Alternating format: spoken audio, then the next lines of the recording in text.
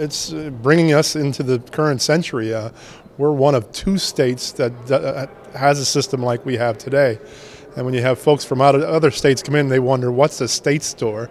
So, yeah, this would expand certainly consumer convenience and choice, and bring us into the current century. We could have one-stop shopping for beer and alcohol, like most other states. If you're out grocery shopping and you wanted to grab a bottle of wine, like most other states, you could do it here in Pennsylvania.